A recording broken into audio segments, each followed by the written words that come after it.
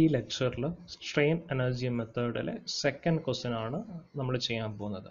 So question, analyze the continuous beam shown in figure by strain energy method and determine the support reactions. നമുക്ക് 3 support reactions ആണുള്ളത്. reaction A, reaction B and reaction C. A to B എന്ന് പറഞ്ഞ സ്പാനിൽ ഒരു 30 kN per meter എന്നുള്ള uniformly distributed load act ചെയ്യുന്നു. B C എന്ന് പറഞ്ഞ സ്പാനിൽ at A distance 2 meter from B ഒരു 40 kN ലോഡ് ആക്ട് ചെയ്യുന്നു.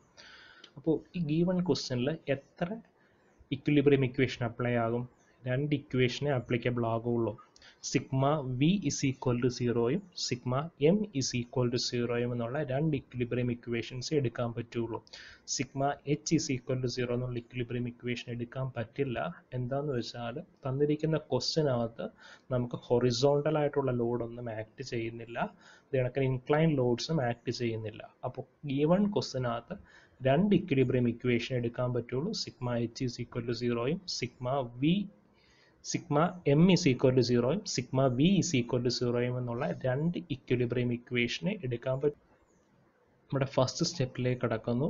Degree of indeterminacy. Degree of indeterminacy calculate ചെയ്യാനുള്ള equation number of unknowns. Number of unknowns 3 എങ്ങനെ വന്നേ? Unknowns R എയും R ബിയും ആർ സിയും minus number of equilibrium equation എങ്ങനെ 2 വന്നത്? നമുക്ക് 2 equation applicable ആകുന്നുള്ളൂ. Sigma V is equal to 0യും sigma M is equal to 0യും. അപ്പോൾ നമ്പർ ഓഫ് ഇക്വിലിബ്രിയം ഇക്വേഷൻ 2 വന്നു, നമ്പർ ഓഫ് അൺനോൺ റിയാക്ഷൻ 3 വന്നു. 3 മൈനസ് 2 1.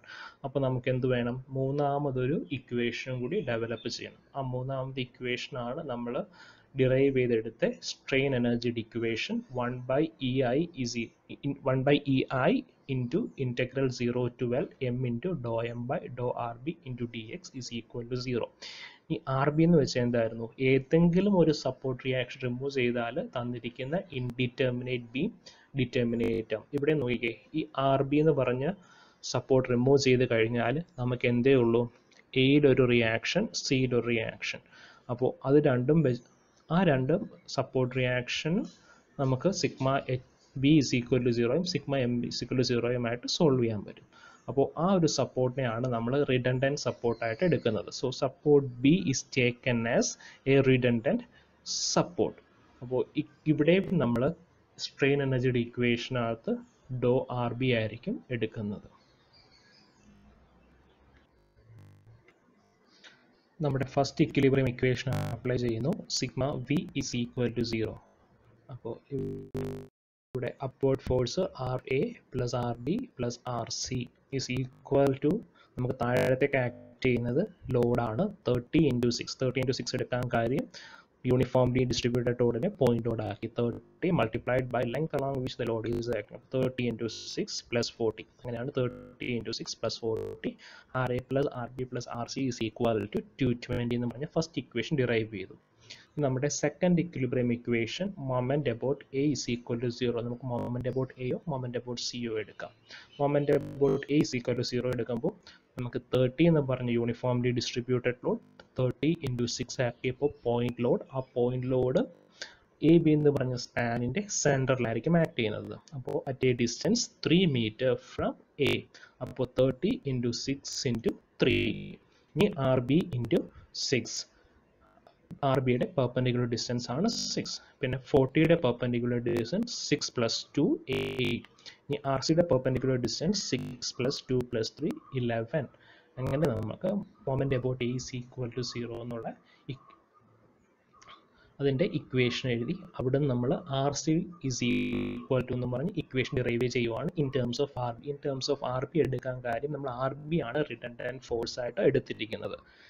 ഇനി ആർ സിയുടെ ഈ വാല്യൂ നമ്മൾ ഇക്വേഷൻ നമ്പർ 1ലേക്ക് സബ്സ്റ്റിറ്റ്യൂട്ട് ചെയ്യുന്നു. ഇക്വേഷൻ നമ്പർ 1ൽ സബ്സ്റ്റിറ്റ്യൂട്ട് ചെയ്യുമ്പോൾ ആർ എക്ക് ഒരു വാല്യൂ കിട്ടും in terms of R B. അപ്പോൾ നമുക്ക് 3 ഇക്വേഷൻസ് കിട്ടി. R A plus R B plus R C is equal to 220. R സിക്ക് ഒരു വാല്യൂ കിട്ടി, ആർ എക്ക് ഒരു വാല്യൂ കിട്ടി.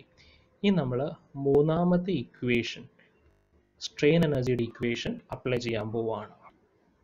സ്ട്രെയിൻ എനർജിയുടെ ഇക്വേഷൻ അപ്ലൈ ചെയ്യാനായിട്ട് നമുക്ക് ഈ ഇക്വേഷനകത്തൊരു ക്യാപിറ്റൽ എം ഉണ്ട്. ക്യാപിറ്റൽ എം എന്ന് വെച്ചാൽ ഓരോ സ്പാനിൽ ആക്ട് ചെയ്യുന്ന മൊമെൻറ്റ്. അപ്പോൾ നമ്മുടെ ഗീവൺ ക്വസ്റ്റിനകത്ത് എ ബി എന്ന് പറഞ്ഞ സ്പാനിൽ ഒരു പെർട്ടിക്കുലർ മൊമെൻ്റ് ഉണ്ടായിരിക്കും, ബി ഡി എന്ന് പറഞ്ഞ സ്പാനിലും ഒരു മൊമെൻ്റ് ഉണ്ടായിരിക്കും. അത് എ ബിയുടെ മൊമെൻ്റ് ആയിരിക്കില്ല ബി ഡിയിൽ വരുന്നത്. ഇനി ഡിയിൽ വരുന്ന മൊമെൻറ്റും വേറൊരു മൊമെൻ്റ് ആയിരിക്കും. എ ബിയുടെയും ബി ഡിയുടെയും ഡി സിയുടെയും മൊമെൻറ്റ്, ആ 3 പാർട്ടിലുണ്ടാകുന്ന മൊമെൻറ്റിനും വ്യത്യസ്ത വാല്യൂസ് ആയിരിക്കും ഉണ്ടാകുന്നത്. അപ്പോൾ നമ്മൾ ഈ ഗീവൺ ബീമിനെ 3 പാർട്ടായിട്ട് ഡിവൈഡ് ചെയ്യും. എ ബി എന്നൊരു പാർട്ട്, ബി ഡി എന്നൊരു പാർട്ട്, ഡി സി എന്നൊരു പാർട്ട്. എന്ന് വെച്ചാൽ ഈ 3 പാർട്ടിലെ മൊമെൻറ്റിൻ്റെ വാല്യൂ വ്യത്യാസമുള്ളത് കൊണ്ടാണ് ഗീവൺ ബീമിനെ 3 പാർട്ടായിട്ട് ഡിവൈഡ് ചെയ്യുന്നത്. ഈ 3 പാർട്ടിലെയും ക്യാപിറ്റൽ എമ്മും ഡോ എം ബൈ ഡോ ആർ ബിയും കാൽക്കുലേറ്റ് ചെയ്യാൻ പോകുവാണ്. അപ്പോൾ നോക്കിക്കേ, നമ്മൾ ഫസ്റ്റ് എ ബി എന്ന് പറഞ്ഞ പാർട്ട് എടുത്തു. എ ബി എന്ന് പറഞ്ഞ പാർട്ട് ലിമിറ്റ് 0 to 6 എന്ന് വെച്ചാൽ എയിൽ 0 നമ്മൾ വരുമ്പോൾ ബിയിലേക്കുള്ള ഡിസ്റ്റൻസ് സി, അപ്പോൾ ലിമിറ്റ് 0 to 6. ഇനി മൊമെൻ്റ് അബൌട്ട് എ ബി കണ്ടുപിടിക്കാൻ എയുടെയും ബിയുടെയും ഇടയ്ക്ക് ഒരു സെക്ഷൻ എക്സ് കട്ട് ചെയ്തു at A distance X from support A. ഇനി R A into X positive ആണ്, R A into X, because R A ഈ എക്സിലേക്ക് വന്ന് തട്ടുമ്പോൾ അവിടെ സാഗിങ് ആയിരിക്കും ഉണ്ടാകുന്നത്. നമ്മൾ sagging moment is taken as positive and hogging moment is taken as negative. ഇനി uniformly distributed load എടുക്കുന്നു. യൂണിഫോംലി ഡിസ്ട്രിബ്യൂട്ടഡ് ലോഡിനെ പോയിന്റ് ലോഡ് ആക്കാൻ 30 ഇൻറ്റു എക്സ്. അപ്പോൾ 30 ഇൻറ്റു എക്സ് എന്ന് പറഞ്ഞ പോയിന്റ് ലോഡ് വരും. അതിൻ്റെ പെർപെൻഡിക്കുലർ ഡിസ്റ്റൻസ് എന്ന് പറഞ്ഞാൽ x/2 ആണ്. യൂണിഫോംലി ഡിസ്ട്രിബ്യൂട്ടഡ് ലോഡിനെ പോയിന്റ് ലോഡ് ആക്കാനായിട്ട് പോയിന്റ് ലോഡ് ആക്കുമ്പോൾ അത് ആക്ട് ചെയ്യുന്ന പോയിന്റ് എന്ന് വെച്ചാൽ ആ സ്പാനിൻ്റെ പകുതിയിലായിരിക്കും. അപ്പോൾ x/2 ആക്ട് ചെയ്യുന്നത്. മൊമെൻ്റ് കണ്ടുപിടിക്കാനായിട്ട് point load into perpendicular distance. അപ്പോൾ പോയിന്റ് ലോഡ് എന്ന് പറഞ്ഞാൽ 30 ഇൻറ്റു എക്സ്, മൊമെൻ്റ് വരുമ്പോൾ 30 ഇൻറ്റു എക്സ് എന്ന് പറഞ്ഞ പോയിന്റ് ലോഡിൻ്റെ കൂടെ ഇൻറ്റു പെർപെൻഡിക്കുലർ ഡിസ്റ്റൻസ് x/2. ഇവിടെ നെഗറ്റീവ് മൊമെൻ്റ് ആണ്, ബിക്കോസ് ഇവിടെ പോയിന്റ് ലോഡ് ഇങ്ങനെ വരും. അത് വന്ന് ആക്ട് ചെയ്യുന്നത് എങ്ങനെയാണ്? എക്സിലേക്ക്. അപ്പോൾ എക്സിൽ വന്ന് ആക്ട് ചെയ്യുമ്പോൾ അതിനെ ഹോഗ് ചെയ്യിക്കുകയാണ്. അപ്പോൾ ലോഡ് ഇങ്ങനെ വന്ന് ഇവിടെ ഇടിക്കുകയാണ്, അത് വന്ന് എക്സിലേക്ക് വരുമ്പോൾ ഇങ്ങനെയായിരിക്കും തട്ടുന്നത്. അപ്പോൾ അവിടെ ഹോഗിങ് ആയിരിക്കും കോസ് ചെയ്യുന്നത്.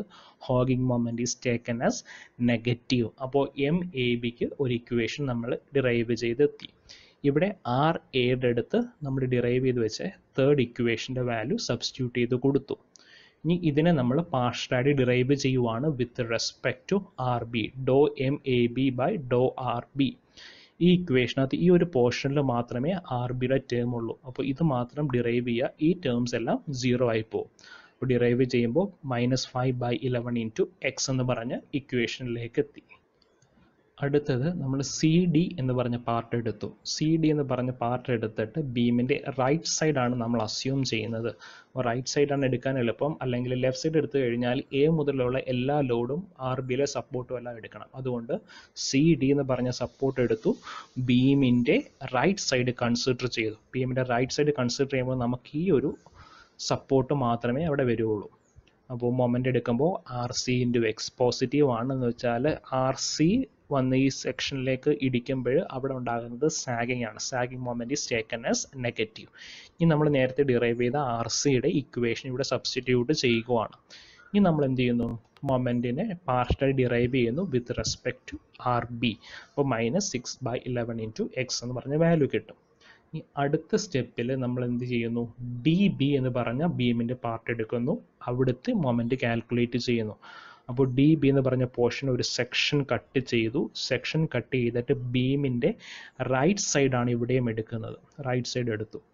അപ്പോൾ distance at A distance X from D ആണ് നമ്മൾ എടുത്തിരിക്കുന്നത്.